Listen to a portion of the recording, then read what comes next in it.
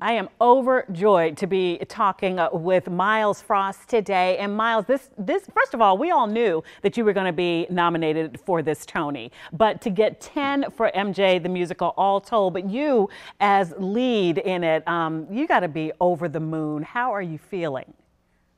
Um, I'm feeling so many different emotions right now. It's unbelievable. It's crazy, but I think that the two main things that come to my mind are blessed and humble. Hmm. I always try to keep those at the forefront of any and everything that I do, and those it's such a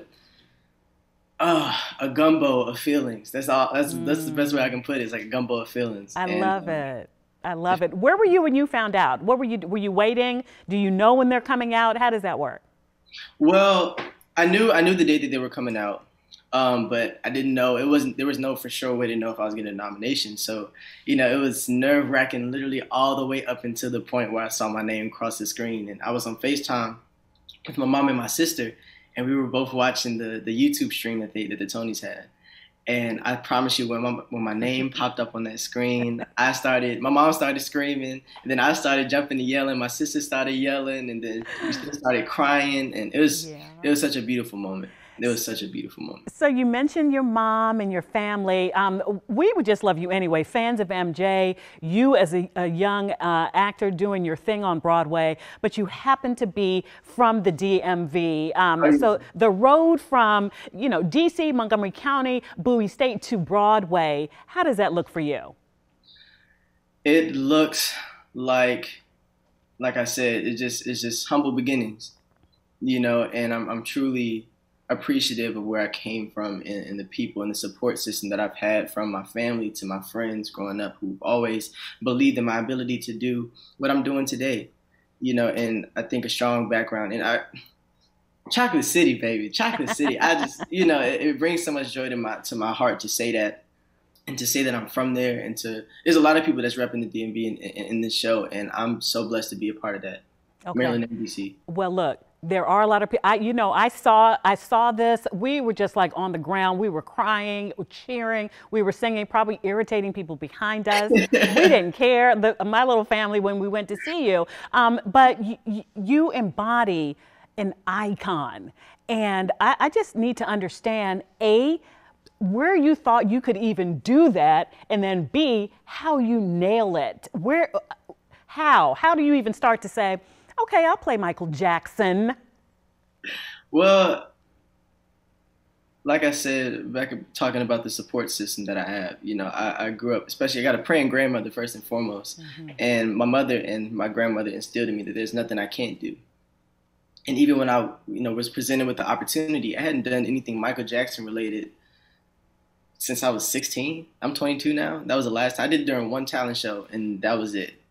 And if when the opportunity was presented to me, had I said, "Oh no, I haven't done that in a long time. I don't think give it to somebody else that could probably do it better than me," I wouldn't be here. I took the challenge. I feel like God presented me with this opportunity and this challenge, and who am I to turn that away? I never said no to my future self. I didn't deny my future self the opportunity of doing something that Wow. would get me here. Wow. Where was that talent show, by the way?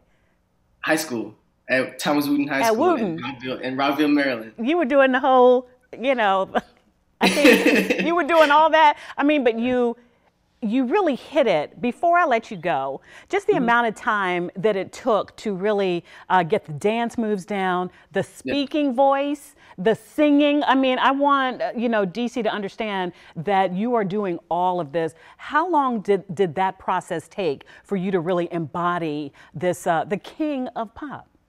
Well, a lot of the moves, a lot of things came naturally to me, like his moves and the speaking voice. Like my speaking voice is kind of already in his register, so and my singing voice as well. So I think the hardest thing for me to really get, and I thank Rich and Tone Telewega, who danced with Michael from the History Tour up until he passed. I thank them for this. They explained two very important things: the attitude behind each song and the attitude behind the movements, and that's what creates the sharpness behind it. So knowing the purpose and the attitude behind the movements is what makes Michael Michael. But also knowing that Michael never understood the idea of starting at 0 and working to 100. Michael came into the room at 100% and then saw how far he could go. And as soon as I adopt that mentality, I began to understand the work ethic of what it takes to be somebody like Michael Jackson. It's just so fantastic. You are amazing in this show. I wish you years of success. There's nothing that you can't do. And in June, we're going to be like you. We're going to be waiting because the show will be broadcast for the first time, I understand, on television. So we'll be watching. We'll be right there with you because the DMV loves you. Thank you so much. I love the DMV. That's my home forever in my heart, and I'm forever repping us. Absolutely. All right, Myles, thank you. Thank you. I appreciate you. Likewise. Okay. All right. Bye. Bye-bye.